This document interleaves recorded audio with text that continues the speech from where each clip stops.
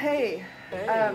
we are in Maui for our honeymoon. Yes, we are. Oh my god, so cute. Congratulations. We discovered, maybe this has already been done, but a new drink that we like to call The Maui Wowie. So starting with the Maui hard seltzer, so if you're a truly person, this is the same thing.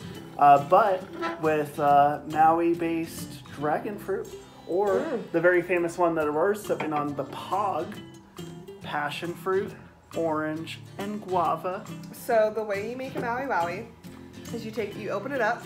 Step one, take a little off the top.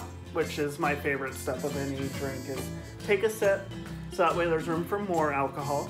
Then you get some old Lahaina original formula premium silver rum.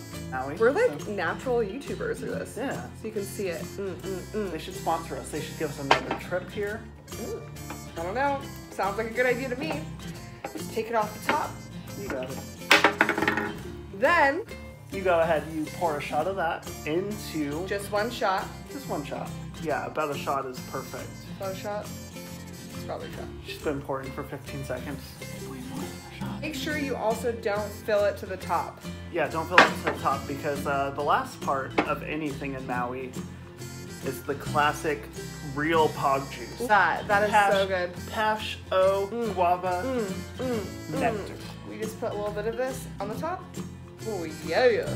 Also, this is already pre-mixed, so that's why I'm not adding more, because I'll get you drunk. Oh yeah, and that's the other thing about these. You'll get very drunk, so try the Maui Wowie.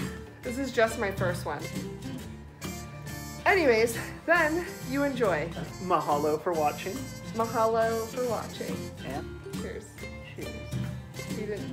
You just hit my nail. You gotta do it. Look at me in the eye when you do it.